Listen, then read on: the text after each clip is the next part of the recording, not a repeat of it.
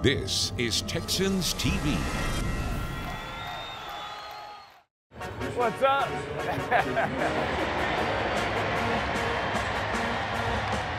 This is very cool, man. I grew up a big baseball fan, so to have the opportunity to do this, throw out the first pitch, is a huge honor. You know, I'm thankful and happy to have this opportunity here for the Astros. Really admire everything you've done. Thank you. Yes, Be sir. you. Yes, sir. You know what I'm saying? Yeah.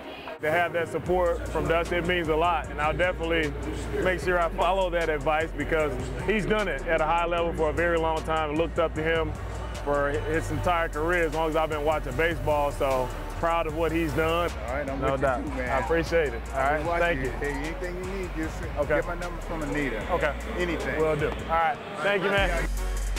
Thinking we're good, man. Little cutter right to the outside corner. Strike. Cool experience. Growing up a baseball fan makes it even more special.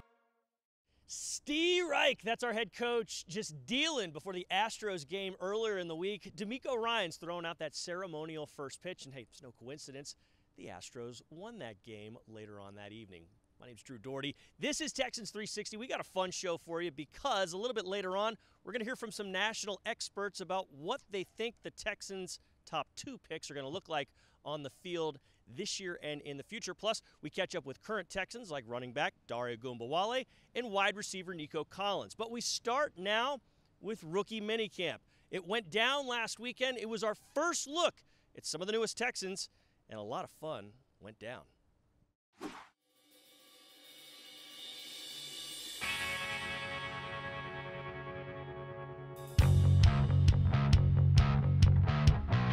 Watched these guys on film for so many times, so long, right? We brought them in. Most of the guys we've met with on whether it's combine or 30 visits, and now it's just that next step of the process, right? Getting them here and seeing them actually go out on the field and perform the things that we're asking them to do. So it's just another part of the process. Definitely excited about just being able to put hands on them and see them in person. That's mostly what I'm excited about.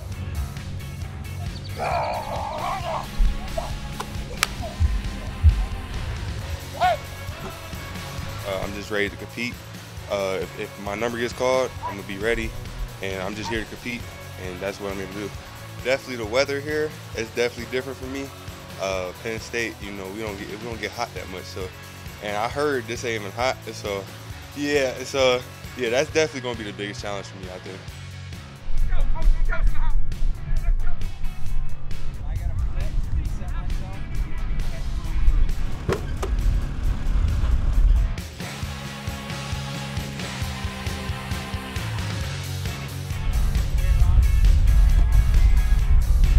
First thoughts of the guys that we've drafted and all the guys that work, they're eager, right? They're eager to work. They're excited to work. They're hungry to get better. And you know, today with the rookie minicamp starting, what we try to get accomplished out of rookie minicamp is just for our guys to get acclimated to what we're doing, right? There's a lot of different communication. At all times, we should visualize going to block the guy, not agility drills, right? We do that at 545 in college. We're not doing agility drills. Right? Getting in the huddle, saying a play call, coming out of the huddle, it's the simple things that those guys have to get used to that's different from the college game where a lot of things are coming from the sideline, a lot of pictures, a lot of signal-based things, and they're not used to verbalizing and communicating a lot. So for us, it's like we're taking them back a couple steps to huddling, making sure they're speaking loudly when they're in the huddle, offensively and defensively, and making sure as a quarterback and as linebackers, making sure that they are commanding those huddles. So it was a good first day, good initial work with those guys, excited to see how they can come out tomorrow and just see where they got better.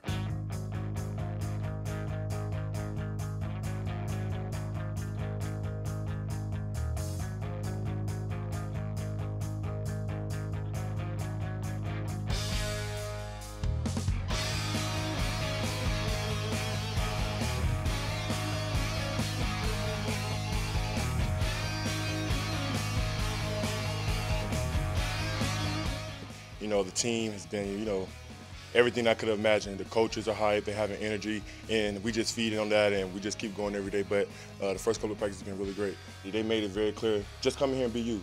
It's no pressure. Just come in here, be you, have fun, bring energy, and just be together. I think that's the biggest thing that they harp on a lot that I'm really understanding is there's no pressure. You've been playing football all your life. You're just going out there and doing what you love to do, and there's no pressure to doing that. Just been doing everything since you've been doing since you were 5 years old. So that's what I really appreciate about the coaches here and the players here.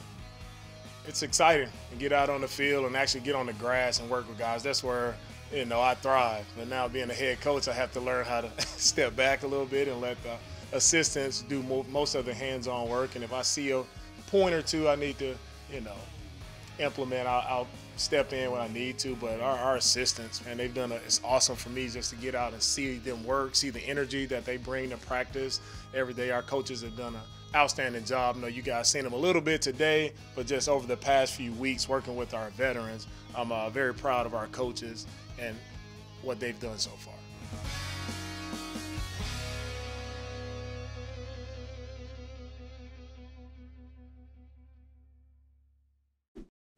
Those are some of the rookies. They're hoping to make an impact in 2023 and beyond, and their first chance to do so will be on September 10th in Baltimore against the Ravens. That's game 1 of the season, and here's a little bit more about what you'll see in 2023. It's the official schedule release video of the Houston Texans. Say she wanna ride, let me show you what to do. Yeah, I'm riding. Real low, right around in the south. Yeah, you know what's going down. Yeah, I'm riding.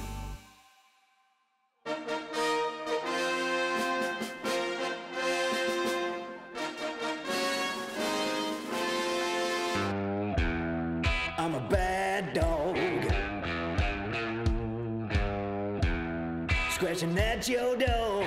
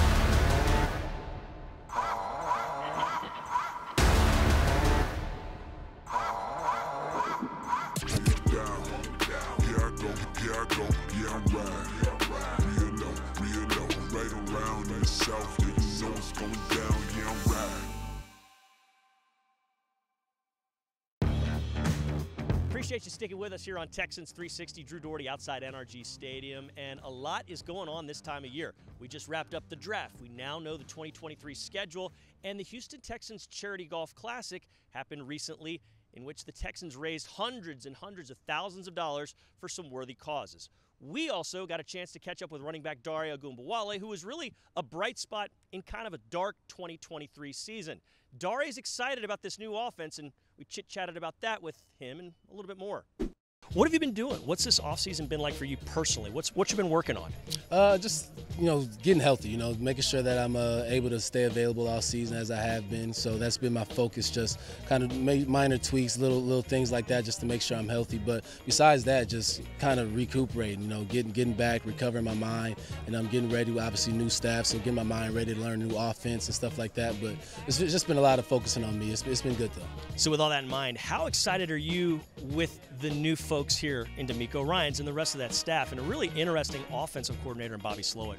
I'm excited, man. They came and energized the room right away. They great vibes coming into the to the team meeting room, and like you said with Coach Slow, I mean his offense is beautiful. So it's a lot of opportunity for guys to make plays, a lot of opportunity for guys to be put in different situations to make plays. So we're all excited, man. Like I said, just champion the role of learning the offense. That's kind of the focus right now, learning the playbook, learning the concepts so we can all speak the same language. So when we get out there in camp, it's seamless. Cool seeing another veteran in the running back room in Devin Singletary. It seems like a really dynamic room that you guys got there. Yeah, it's a great room. It's obviously last year's room was great also, but it's just like you said, it's a different vibe in there, a different dynamic in there, and I like the room a lot. We got a lot of playmakers, a lot of guys who've done it before, and had a lot of success in the league, and so just like I said, just guys figuring out their own roles, and I think it's going to be a special room.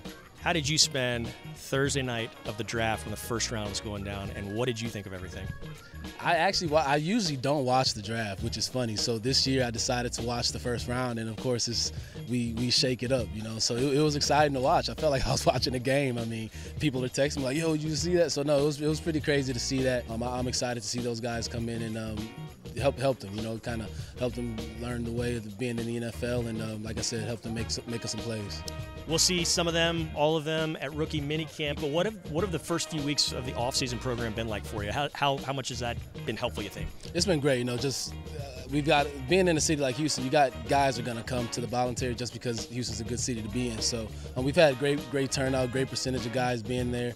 And besides that, I mean, it's been good work. You know, we've been grinding already the last couple of weeks, and guys have been getting after it. So it's been fun. And like I said, being around the teammates, you can't beat that. Dari, go rip it up on the golf course today. Good luck. Yeah, thank you, man. See you later. Like we mentioned, Dari and some of his teammates, along with the coaches and the front office, took part in the Houston Texans Charity Golf Classic. Over the years, millions of dollars raised for some fantastic causes.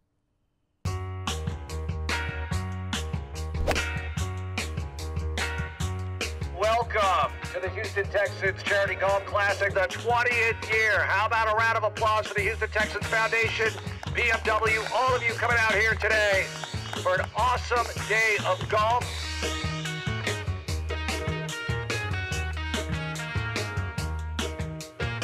Well, welcome everyone. I think we're going to have a great day of golf. Thanks for being here. It's our 20th golf tournament.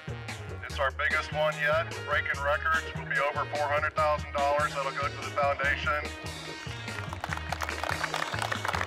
Good luck, everyone. Good luck. Let's go have some fun.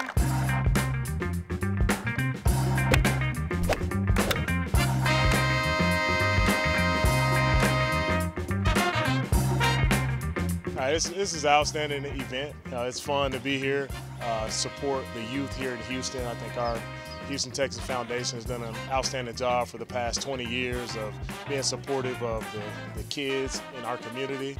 We're all blessed to be in a position where we can reach back out and help others, and that's what it's all about, right? It's about reaching back, helping others, pulling others up, and just being good people in the community.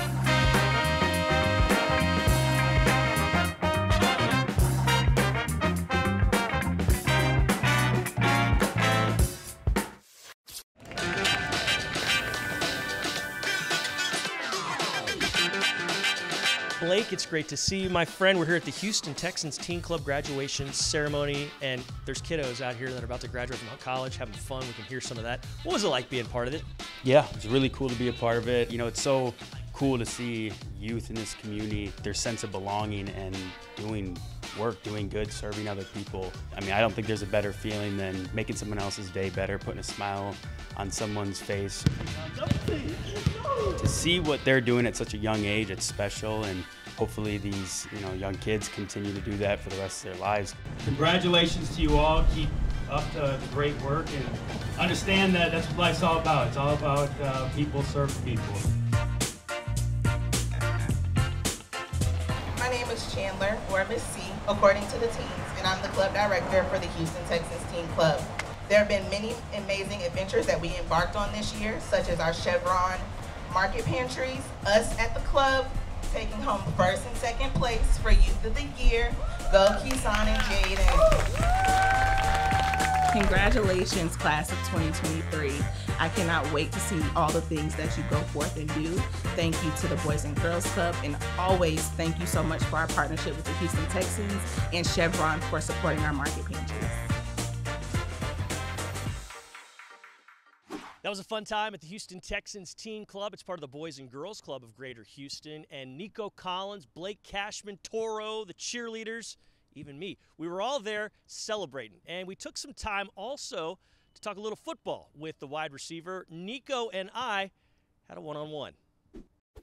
What's it been like this last month? You and I were kind of talking off camera, but it's a different sort of energy around the team, isn't it? It is, man. Just new energy, just new juice around the building, man. You can just tell the excitement, just when you walk through the doors, man. Just whenever you walk between the lines, and just the energy with the coaches, the quarterbacks, the receiver, everybody's pushing each other, just to get better, man. Ready to compete, ready to bring some wins to Houston. Yeah, what are your first impressions of DeMeco Ryans? Man, he's a great coach, man. You know, he's somebody we can relate to as a player, you know, because he was in our shoes and sitting in our seats, you know, so he can definitely relate. And, you know, so for him, you know, it feels good to come back, you know, to somewhere where he played, you know, and then coach, you know. So I feel like it's perfect for him, you know, and I feel like it's a great opportunity for us, you know, to go out and just have fun, man, just ball out. Ball out. You know, it's year 3. It seems so weird. It seems like you just got here. What's it like? What's the goal in year 3 for you, Nico? Man, just continue to maintain, stay healthy, get better, and continue to work on your craft. You know, there's always room for improvement. That's my goal, man. Is work on the small things from last year, man, and then just keep going. You know, the sky's the limit for everybody, and that's my goal, man. Just keep going, climb the ladder. You've been here for that last month or so. You've seen some of the stuff that the Texans are aiming to try and do on offense with Bobby Sloak as the coordinator. How might you fit into all that? Because I see you smiling when I say that, but it's exciting, isn't it? It really is, man. He bring the juice to the offense, man. You know, he gonna making sure you're gonna get the ball in your hand, make sure the playmaker's gonna make plays. You know, that's his main thing. You know, when the ball get in your hand, you'll make a play. You know, so that's his main thing, man, and just have fun. End of the day is football, man. You've been doing this your entire life. You know, so but I'm excited for the season, man. This off season too, going into camp, man. Looking really forward to it for sure. What was it like as a player watching that Thursday night of the draft go down? I mean, that was pretty wild, huh? It was lit, man. They was making moves. I love it, man. I feel like they brought the right guys in, and we really gonna turn up, bro. I really feel like it's gonna be a great group. It really is. All right, sure. We're a week away from OTAs. What happens then for you? Ooh, week away OTAs. Just keep grinding, man. Work on my grind. Continue to stack days, man, and chase my goal. For sure. Just keep going. Just keep getting better. And we know those goals are big. You look a little bigger. You look a little thicker. I mean, you've been lifting, I can tell. I mean, not that you weren't before, but looks a little different for you. Feel better, man. You know, just trying to maintain my weight, speed too. You know, been grinding with Mike in the off-season program, man. Just continue to stick to my goals, man, and trusting it for sure. Love it. Well, I know those goals are huge, like we mentioned, and we can't wait to see you accomplish them, Nico. Thanks so much for the time, my friend. Appreciate you, Joe. Thank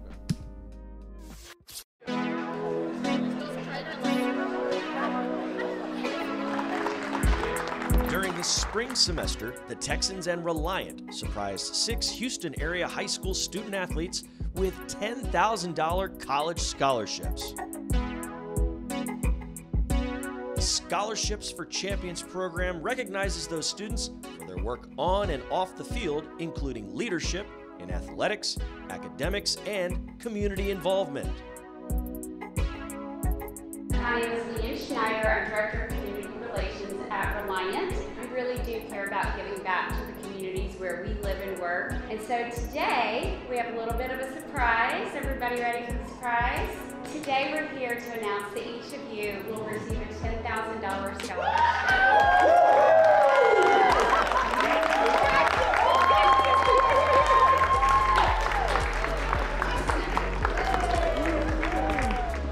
Following those surprise check presentations, the honored students, families, and nominators enjoyed a tour of the Houston Texans weight room and locker room.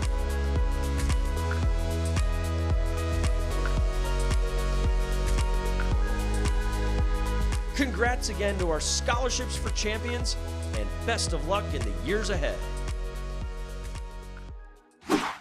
Welcome back to Texans 360, and I don't know about you, but I am still reeling from the 2 big moves the Texans made on the first night of the draft. It happened weeks ago, but there's still an excitement around the city and in the fan base and really inside the organization about what went down. C.J. Stroud, Will Anderson Jr., 2 guys who were stars in college, are now Houston Texans. They've gone through rookie minicamp, but we took a time out to talk with a couple guys who are experts about those 2 and shared their thoughts on what the Texans might have in store. Here's James Palmer of NFL Network, and from the Tuscaloosa News, Chase Goodbread. Expectations of Will Anderson as a rookie and expectations of him long-term. What do you see? I don't think he is in any way a developmental guy, a project guy. He can get the offensive tackle in a bad position very, very quickly. He can play with power. He's better off with speed and quickness, you know, in terms of getting around him or going inside with an inside move and using his hands. He's an advanced player when it comes to technique and that sort of thing. I mean, anybody makes an impact short term, you expect it long term as long as they stay healthy. And to that point, Anderson's been a healthy player. He's been a regular starter for 2+ years. He really kind of started taking over as a full-time starter, I think, in the second half of his freshman year. And, you know, from then on, he didn't miss a game, really. So he's everything Houston's looking for, I think. What do you think, how do you think he marries with the Bobby Slowick offense? He's the new offensive coordinator, obviously, but he's from that Kubiak, Shanahan tree. It seems like a very, you talk about fits and situations to walk into with that regard. Mm-hmm. How much of a nice marriage might that be? The accuracy plays a part. And kind of Ryan Day kind of told me this a little bit. Is like he plays the position with his eyes, his arm, and his feet in unison. And I think that's a huge aspect that when I talk to evaluators, like isn't really that common in college quarterbacks. The way that he goes about it, some teams that I talked to were in love with the way it's like I go through my progressions with my eyes, my arm, and my feet all in unison, and I'm on a platform to throw immediately. And that's the way this offense is going to kind of work, the way he goes through it. And that's a strength of his that not a lot of guys in this draft or previous drafts really have had all three of those marry together so well. And I think that plays a part. Exciting times now here around the Houston Texans organization, and we really do appreciate you watching. We've got much more next week, same time, same place, because, hey, OTAs are beginning this week, so you won't want to miss that. For Gardy Swingby, for Tyler Sudarth, and a host of others who made this show happen, my name's Drew Doherty, and we can't wait to see you again. Till then, go Texans.